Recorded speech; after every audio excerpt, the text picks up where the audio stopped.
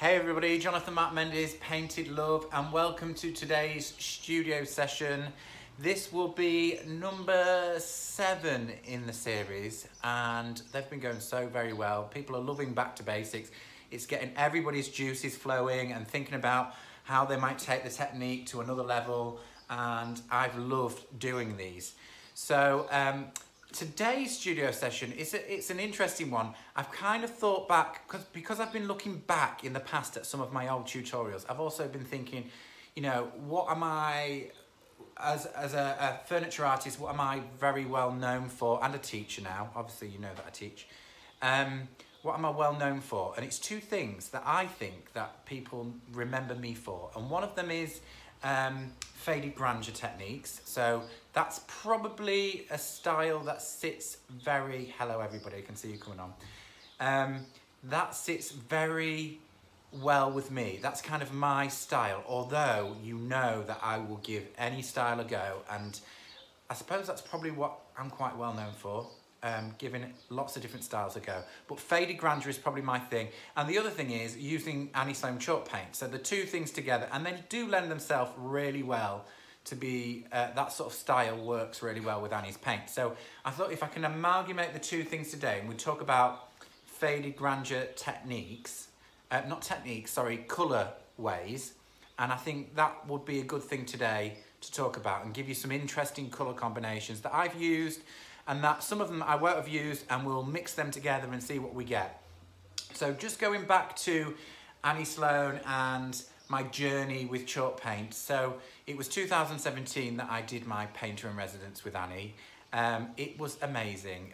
What an opportunity to work alongside Annie and her team to be able to create new looks, which, funny enough, there was no brief with Annie, there was no brief, but I knew that I needed to pack lots of colour into my projects, and I wanted to, and I was already teaching slightly at that time, and I wanted to grab lots of techniques, so I kind of amalgamated, it's a bit like my academy, amalgamated lots of styles into one to create a unique look, which had never been seen before. So if you go back and find the work, you can go onto anniesloan.com and put my name in, you'll find my painter in residence works, which a lot of people think of me as Faded Grandeur, which I love, and that's probably why.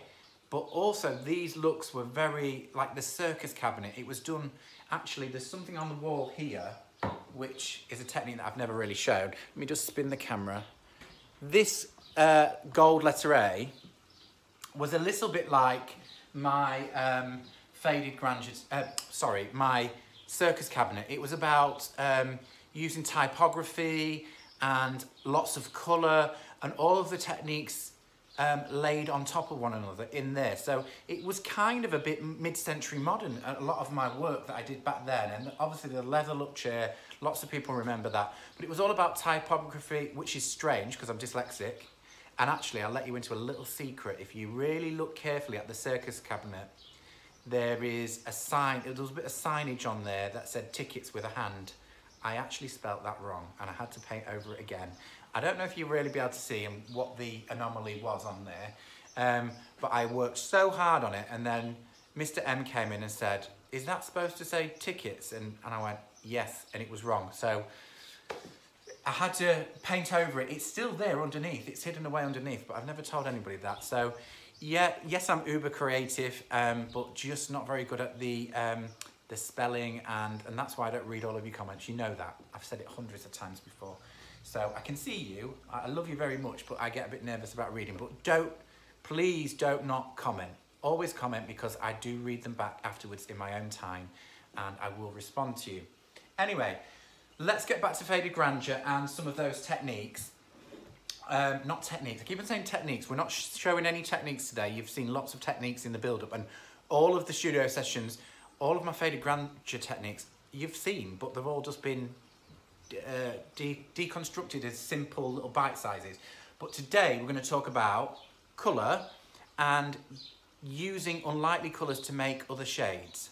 So let's head over to the overhead cam and see what we've got to play with. I've not pre-organised anything. I've just put a load of colours that I like on the table, and then we're going to have a play around with mixing colours. So let's go and give it a go.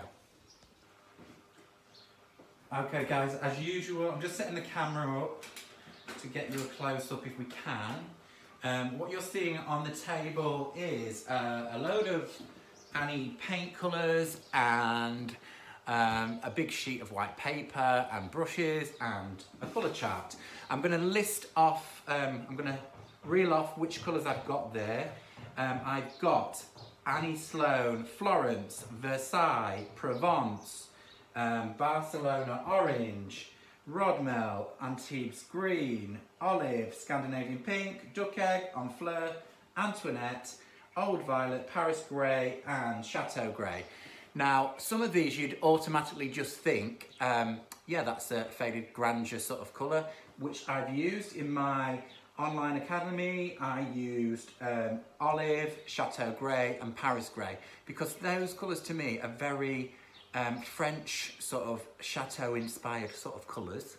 But also, as you can see, some of these colours on here that you would never imagine anything to do with Faded Grandeur. You would probably put them in with the look that we was just talking about, probably mid-century modern, things like Antibes Green, Rodmel, Barcelona Orange, maybe Florence. They're more contemporary colours. So I'm going to show you that if you've got these in your kit and you haven't got another colour, you can mix a Faded Grandeur colour. And we're going to do that right now. So you've heard me talk about it before, and Annie will have talked about this many times, contrasting colours, and that's why I've picked out some of these strange colours.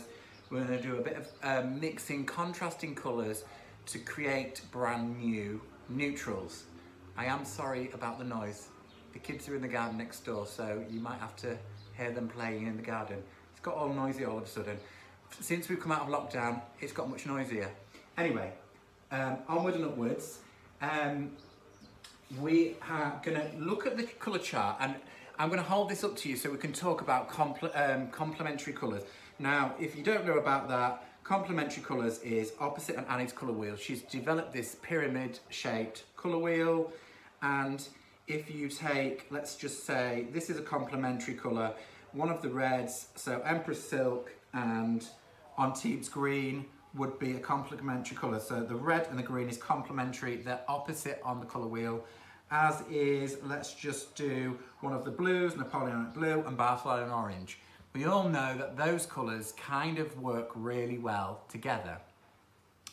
If you mix them together, you neutralise the shade and the tone depending on the amount of each colour that you pop into and the depth of colour. So that's quite complicated. Depth of colour and tone, sorry, depth of tone is a whole nother thing which is really difficult. I've tried before to explain it, it's quite difficult. Even I struggle with it sometimes. But nevertheless, you're going to see this happen in front of your eyes. So let's start somewhere, let's start with Scandinavian Pink. We'll start with the Scandinavian Pink because I was very well known for a lovely bureau bookcase that was painted in Scandinavian Pink when nobody was using the colour. Well, there was plenty of people using the colour, but it wasn't too popular. And my response back from that project, way back, this was before Painter in Residence, we're talking about 2015 probably, people messaged me and said, "You've made me love pink all over again." Well, I didn't make you love pink. Annie developed the colour, and this is down to her supreme choices of pigment and colour. She knows colour very well, and we all, you know, bow down to that, and we actually takes our time just to. They're knocking around next door. I don't know what they're knocking at. It takes us all a lot of time to try and get our heads around that. Anyway, without further ado, we're going to start with Scandinavian Pink. People ask me about that colour a lot, so or that project a lot. And what happened with that project, I toned down the Scandinavian Pink. So the Scandinavian Pink wasn't true. And I did that by mixing its complementary colour, which was, I would say, Scandinavian Pink here, opposite is somewhere to the greens, and I would have said, I think I toned it down with Chateau Grey, and it did have a base coat of olive that sat underneath the distressing part of the technique. So that was peeking through, as well as a lot of dark wood. Anyway, let's mix some colours. So I've got here olive and Scandinavian pink, and I'm just going to take 1 scoop of olive, but only 1, into the bowl, put it there. And I'm going to do probably 2 of Scandinavian pink, because I want to retain the pinkiness of the tone. So, bring the bowl, 1, maybe 3. We'll do 3, because I've probably got more olive.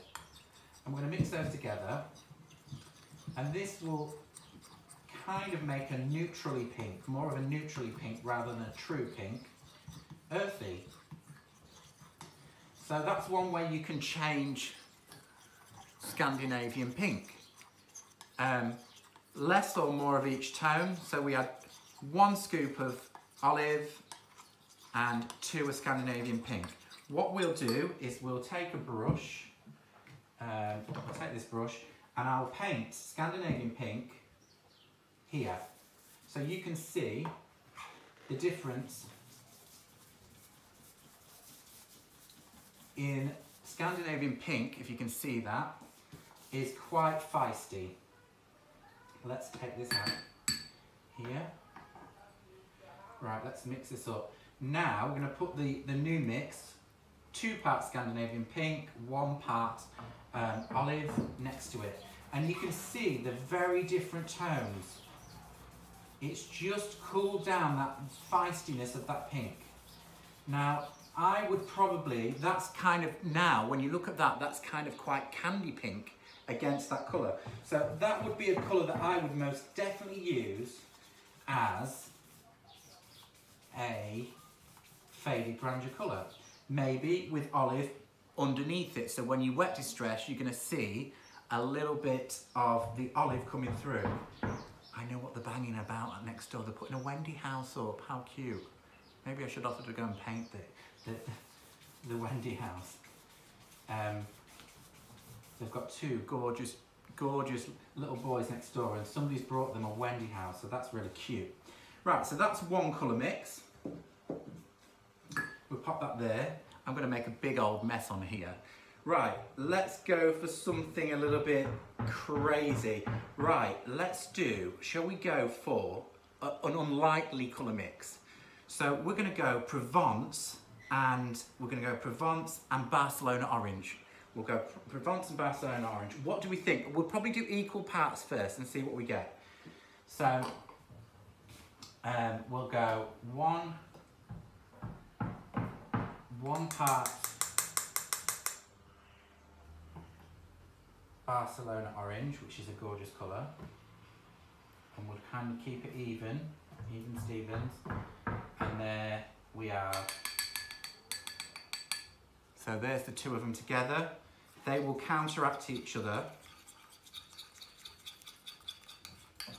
Oh gosh, this is a lovely colour. It's kind of really, oh, it's a lovely pistachio colour.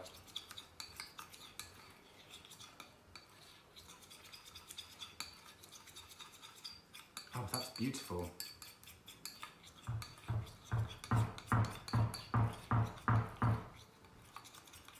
I don't know if you can see that. Look how beautiful that is. So we've got a lovely, and it's neutral. It's kind of a neutral colour. I think I'm going to put, I want to make it more of a, more yet to the yellowy side. So we're going to pop in a little bit more Barcelona orange. Only a little bit, that's about half a spoon. Mix that around a bit more. So we get more of a mustardy tone to it. Right, so now, somewhere on the colour chart, I would say I'm in the yellow zone. So if I want to further neutralise this, because we're kind of a bit yellowy, I'm going to pop a little bit of rodmel in here. Tiny, tiny little drop of rodmel, half a spoon. I'm going to pop that in, like so. I'm flicking paint everywhere, but that's part of the fun. See if we can just kind of tone that down and make it a bit more neutral. Put a little bit more in.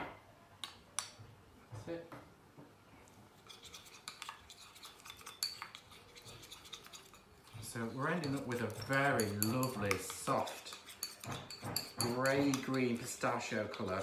I'm going to paint this on in a minute, just mix that round. And these are unique colours. These don't exist on the chart.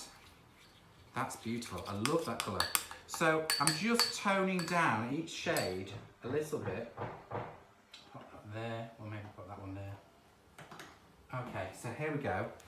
Look at this as a gorgeous, this would make a beautiful, yeah, that's stunning. Oops, broke my line there. I think that would make a gorgeous Faded Grandeur colour. In a minute we'll flip to the other camera and you'll get a better view of the colours. Might even dry these off a little bit so you can see them in their true shade.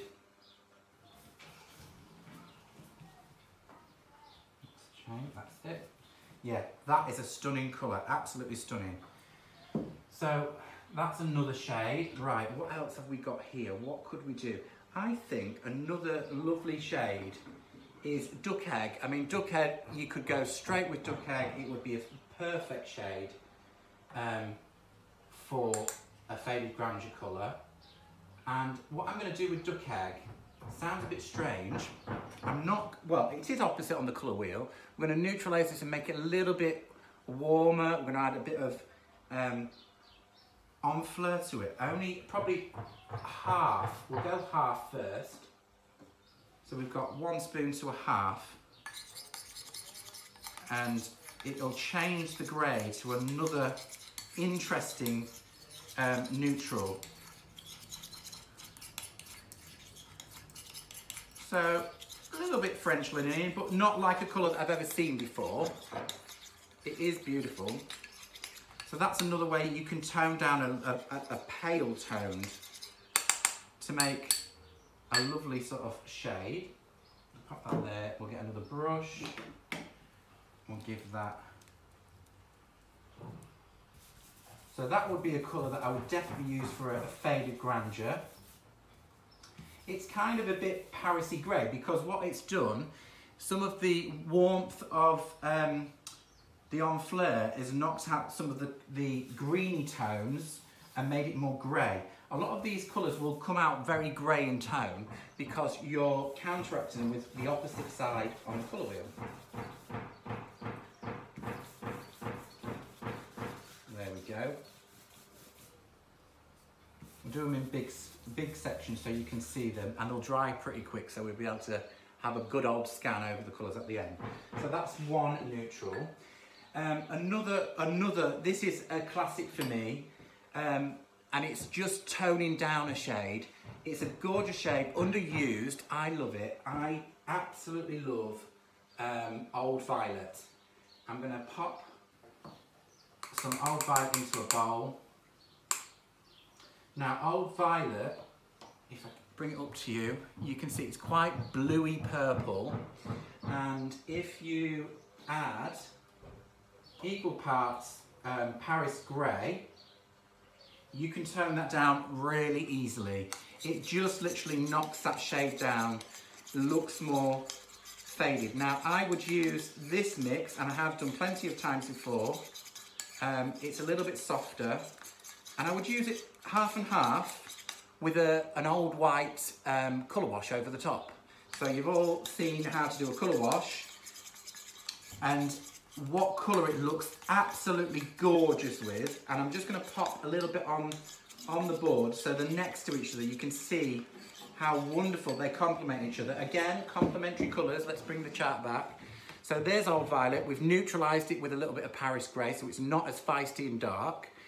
And the opposite of there is Versailles. Now, I could neutralise that colour with a bit of Versailles. We might try that in a moment, but I just want to paint first Versailles next to that because they complement each other. So if you're doing a Faded Grandeur technique, what would be really lovely is to paint the whole piece Versailles and then a full coat, any what way, so adding texture as you go along, and then this colour mix, Old Violet, Paris Grey mixed together, again, any what way, and then a wet distress of Old White or even Paris Grey again to knock it back a little bit more. Because if you think about Faded Grandeur, we are what we're doing with Faded Grandeur, we are kind of making it look like colours have faded away over time. I'm just going to add Versailles here so you can see a little, only a little bit, because I want to show you how the two colours sit together, and then we might add some to the paint. So this is my new colour mix. Those two colours look absolutely stunning together. And you can imagine that with a softer whitewash over it, it knocks it back even further. So you'll end up with a lovely, sort of faded away with a colour wash. But on its own, it can be quite feisty. So if I kind of give you an idea, can we clean this brush in here? Let's just put it solid colour underneath. Shouldn't do this, contaminating my paint cans, but just to show you here, it's mixing together, it's not really going to show, but you can see probably it's a little bit darker. So with the Paris Grey, I'll take some of the Paris Grey here and kind of blend it away. Let's take some more Paris Grey, and then you can see, if I put more Paris Grey in it, you'll see the colour variant, how it can change and make such a lovely soft colour. Put those together. Now, what we're going to do, pop this back in here, take this brush, this off, that spoon there. Now we'll put some Versailles into this colour and change it up again. So we'll do 1 spoon of Versailles straight into here, if I can get it from there. Can't get it, that's it. It will change this colour probably quite a lot. So the Versailles is going in, so it's going to change it into more of a grey, and exactly what I expected it to do. So you can tone down your brighter colours by choosing the opposite on the colour wheel. So there you go, another variant of that shade. All very beautiful tones together. All Faded Grandeur tones. Even this, even though it looks fast, but you can imagine that's just too bright for a Faded Grandeur look. Right, that's going there. Right, let's try and do something with 2 of the brightest colours. It may need knocking back with something else, but let's grab another bowl and we'll go equal parts to begin with and see what we get. This is Antibes Green. It's kind of, for me, I don't use it very often. It's good as a farmhouse look, I think, or industrial. I don't use it straight often as it is in the colour for my work, but right, Rodmel. These are opposite on the colour wheel as well. I'm going to put a brush in there to mix this, keep them fresh. Right, let's see. There we go, the 2 colours together, quite bright and feisty. Let's mix them together. Instantly sort of neutralises the green. It's still a green, obviously the green's fighting out through there. We might put more Rodmel into this. Can you see, it's still a green, but it's a neutral green now. It's kind of going a bit towards the olive side. So let's put a little bit more Rodmel in to knock some of the, only a little bit, so that's about 1.5 parts to 1 part. And if we keep on mixing, you've gone from that feisty green to a very subdued, calm, neutral green, which is lovely. Once you've got them really well mixed, I'm going to put a little bit more Rodmel in it. Just maybe 2 parts Rodmel, 1 part Antibes. Now, if you can't remember, if you like any of these shades, you'll have to watch it back. It's quite nice. I'm going to paint it onto the paper and then we can see it a little bit better. And then we might add something else into it. So it has gone more to a neutral. Let's scrape some of that off.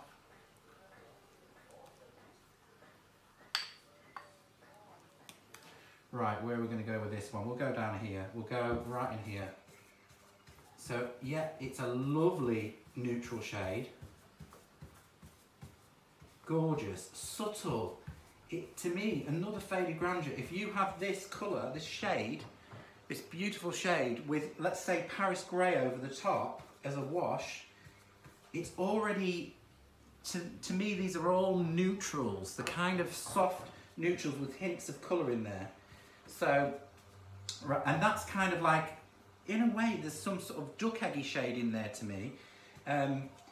It kind of, yeah, it feels like there's an element of duck egg in there.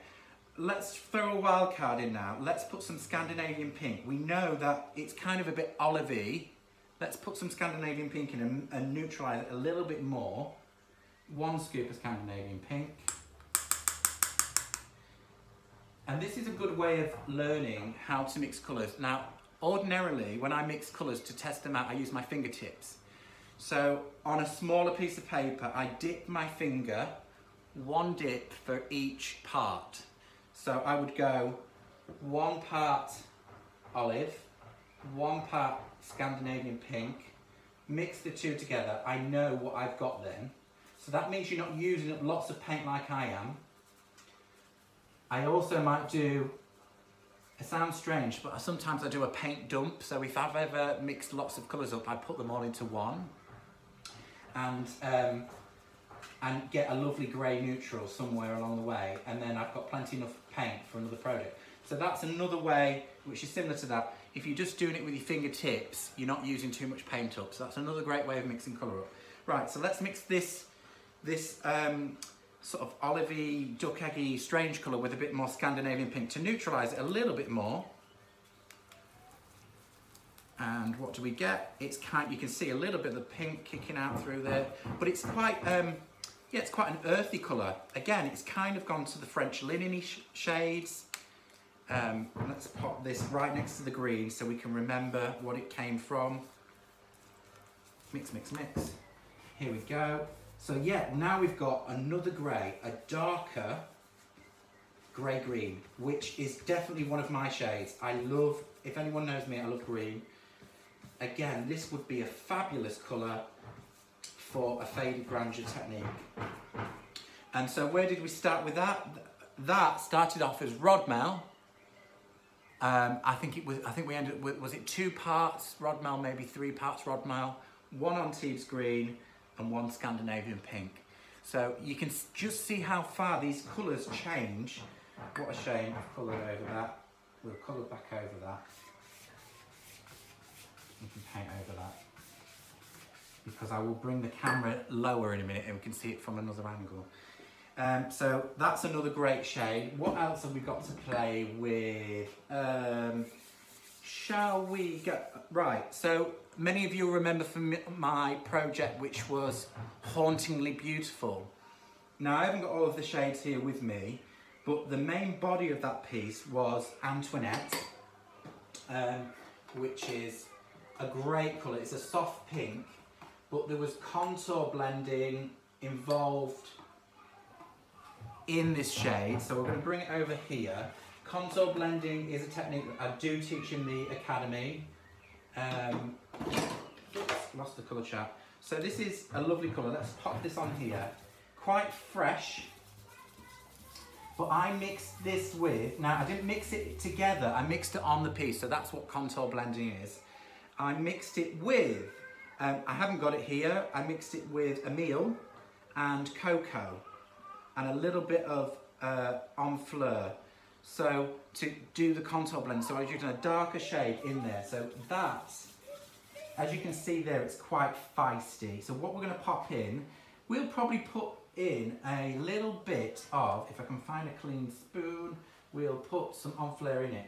Only a little bit, half. We'll go half to change that up. Just a little bit. It will kind of neutralise it a little bit. It's in its shade. And so now we're getting a more nude, I would say nude pink, which is a gorgeous shade. Let's look at that next to there. As you can see, a great, and it, again, it's quite close to cocoa in its shade, but it's a lovely shade of nude. One colour mix that I haven't got, which would be absolutely gorgeous, and I've done it before, it is two of probably my least favourite Annie colours, Lem Lem and Henrietta. If you do that, mix them together, you get an awesome shade. So try it. Let me know how you get on with that one. So all of these shades now are very, very neutral. Shall we go one more? What have we got to play with? Shall we go with, oh, some gorgeous colours.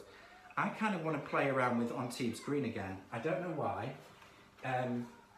Let's go, I think it's because it's such a feisty colour in its own right. So we're going to go Antibes Green, 1 part Antibes Green. See, greens are my shades, but we might load it up with Barcelona Orange. Let's do equal parts of them and see where we get with that. A little brush. Mr. M's at the door saying, do you want me to close the door? And I said, no, because the light's rubbish and I don't mind the banging next door. It's life, isn't it? Next door. You know that you can tell that these lives are actually live. I don't mind a bit of banging. Oh, okay.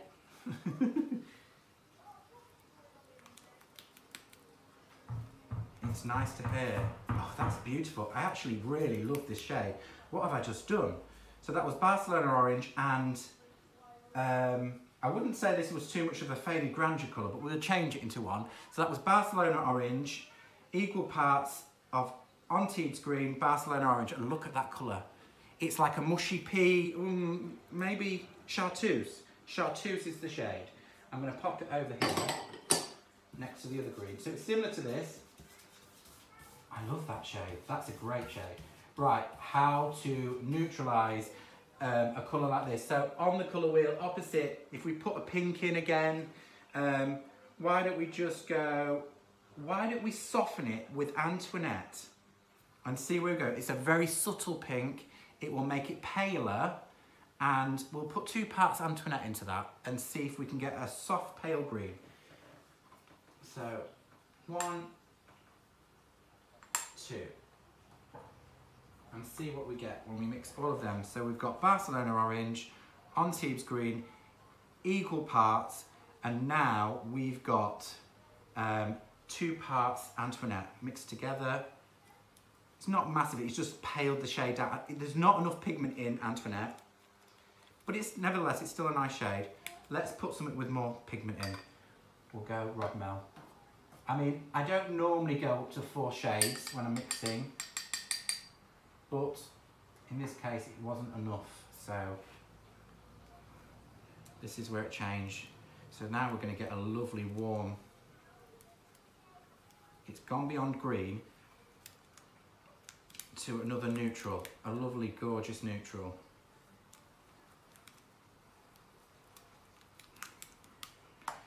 So all of these neutrals just made from some of the brights.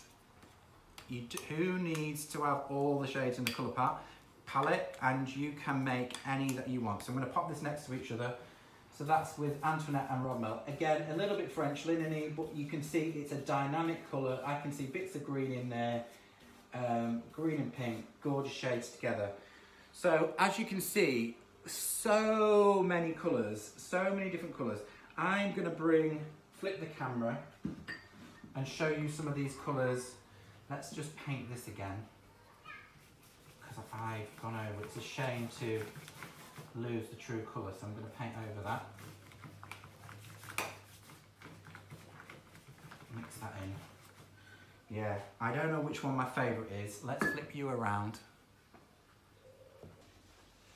So here we have it. This is the end results of all of the colours. There's a few here that I'm most definitely going to try out. I absolutely love this sort of chartreusey green mushy pea colour. Like I said before, it's probably not a Faded Grandeur colour, but who knows? You can make any of these colours work for you in whatever way you want. And the Scandinavian pink, you can see just how different by neutralising what shades you can get, earthier tones. Definitely my prediction for interiors over the next couple of years. We're going to see lots of more earthy, warm tones. So everything from perhaps this shade through to the terracottas, really. Really warm shades, mixed, combined with probably earthy greens like this one. Although it looks a bit French linen-y from where you are, it's got a lot of green in there, as you know, because you've just seen me mixed it. It has lots of Antibes green in there. So I'm hoping that you got something from that. Be brave with your colour mixing. Like I said, you don't have to use all of this paint to do it. Use your fingertips to get your ratios.